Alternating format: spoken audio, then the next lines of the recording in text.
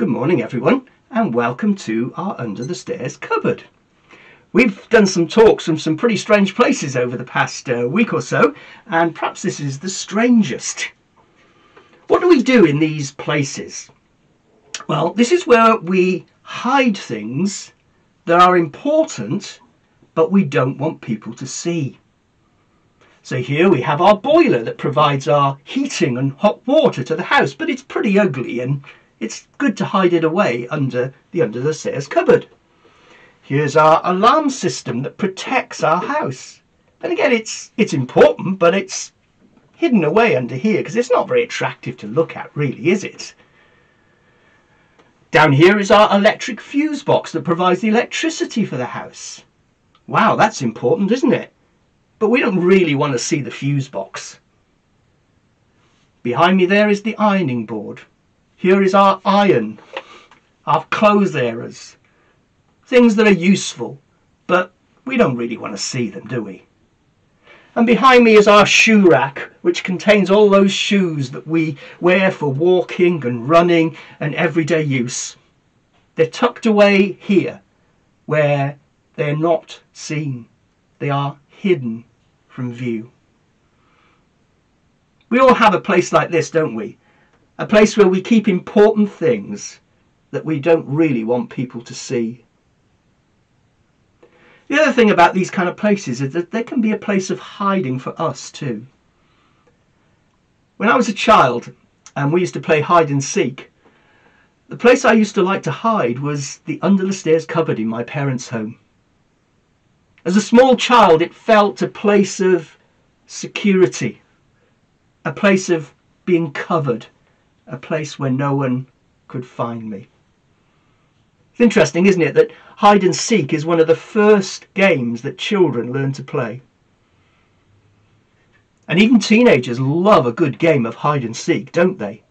Our fusion groups certainly do. Right back at the beginning of humanity, when the relationship between God and human beings was broken by Adam and Eve in the Garden of Eden, Adam and Eve's first response was to hide away where they hoped God wouldn't find them. But God came seeking for them. He came seeking for them so he could demonstrate his grace towards them. God found them in their hiding place. In John chapter 20, we find the disciples in a hiding place. In fact, it even uses the word locked. They were locked away. They were in lockdown, just like we're in lockdown today. Verse 19 tells us that the doors were locked for fear of the Jews. Verse 26 tells us that the doors were locked, and behind those locked doors was Thomas with all his doubts. And yet Jesus appears to them in their place of hiding. Jesus comes to them in their place of lockdown. And he comes to move them from fear to faith. And in order to do that, he speaks some words to them. Twice they're recorded for us in this passage. 3 times actually. And those words are, peace be with you. Peace be with you. They needed peace to calm their fears. And isn't that true for many of us today? In our fears, in our anxieties, we need God's peace. But what does that mean? How can Jesus bring us peace in our hiding place, in our lockdown, in our fears this morning? When Jesus says, peace I give to you, he's not talking about a warm, gooey feeling. He's not talking about putting a comfort blanket over us so that we can hide. He's speaking about something much more important than that. The word peace is the Jewish idea of shalom. When you go into a Jewish house, you will often see that phrase over the door as you enter the home. Shalom, peace. But that word means more than just a nice emotional warm feeling. It means more than just words. The phrase shalom means wholeness, completeness, being in a place of blessing from God, being in the place where our lives are fulfilled in relation to God's purposes, being in a place where we're experiencing God's promises at work in our lives, being in that place where we are being all that we were created to be. This is the peace that Jesus brings to the disciples. And it is a life-transforming peace. It moves them from fear to faith. And Jesus wants us to know this life-transforming peace this morning that will move us from fear to faith. Can he bring it to us today? Can he bring it to us in our hiding place? Can he bring it to us in our place of lockdown?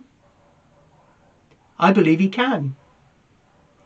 Remember in John's Gospel, right at the beginning, we thought about those words, that Jesus is the Word became flesh, who lived for a while among us. Jesus became flesh. That is, he knows what it's like to deal with fears. As he wrestled in prayer in the Garden of Gethsemane just hours before his death, he knew what it was like to face the fear of death and to bring it to his Father. And he can relate to our fears this morning. He knows what we are going through. But he also not only comes in flesh, he comes as the Word in flesh. Jesus didn't stop being God in the Garden of Gethsemane. He understood what it is to be human, but he didn't stop being God. And it is this unique identity of Jesus that enables him to come into our fears and to draw us by faith into his peace. Jesus stood before those disciples in those locked rooms as the resurrected Lord.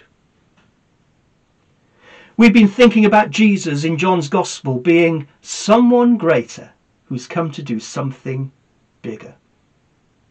And here we have it again in chapter 20. He is someone greater. He is the God-man who knows our fears, who confronts our fears, who has overcome our fears. But he comes as also the one who has come to do something bigger. He has dealt with the biggest fear that faces humanity, the fear of death. And he has conquered that fear, and he's showing the disciples that he's done that now through his resurrection and through his appearance to them. And he's saying to us when he says, peace be with you, what he's saying is, see all your fears through me. Don't see them in your circumstances. See all your fears through me. He can deal with our fears. Jesus is bigger than our fears and our anxieties and our worries. Jesus is bigger than coronavirus. And when we see our lives through him as the resurrected Lord, then Jesus comes to us and moves us from fear to faith. Wherever our hiding place is this morning, wherever our place of lockdown is this morning, Jesus stands in front of us and invites us to receive his peace. Peace that is not found in circumstances, but is found in relationship, our relationship with him. And that is what Jesus invites us to receive today. So in your hiding place, in your place of lockdown, may Jesus stand before you this morning. And may you open your life to receive him in faith. And as you do that, may you know what it means to own Jesus as Lord the risen Lord who can conquer your fears and bring you into a place of faith in him and in his work. If you'd like to explore these ideas a little bit more, then I'm going to be doing a longer, more detailed talk for adults at the end of our morning together. Stick around and have a listen to that. But if not, my prayer is that you might experience Jesus this morning moving you from fear to faith. Enjoy the rest of the service and enjoy the rest of your day.